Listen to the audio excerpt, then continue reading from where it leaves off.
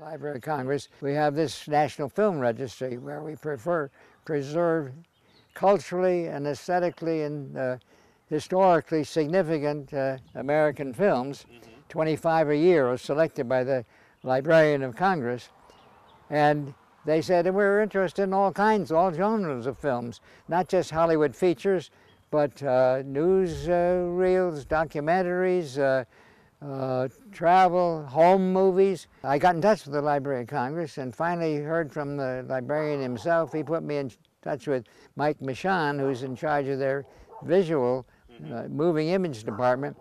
And I went down and I showed them some VHS and DVDs that I had of my family and travel films.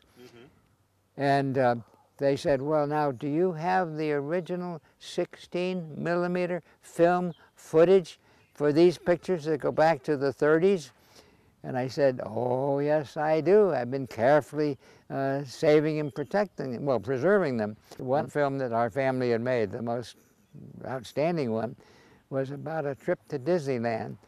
We entered a contest with Scotch brand cellophane tape. It turned out we won a free trip for a whole week to visit Disneyland, and that was the high point of our lives because we had the most wonderful time and we made a movie of it. And in 2008, it named Disneyland Dream as part of that to be preserved for all time. After Disneyland Dream was announced for the to be in the Library of Congress Film Registry, the National Film Registry, I got an email and it said, I'm Steve Martin, the actor and the comedian.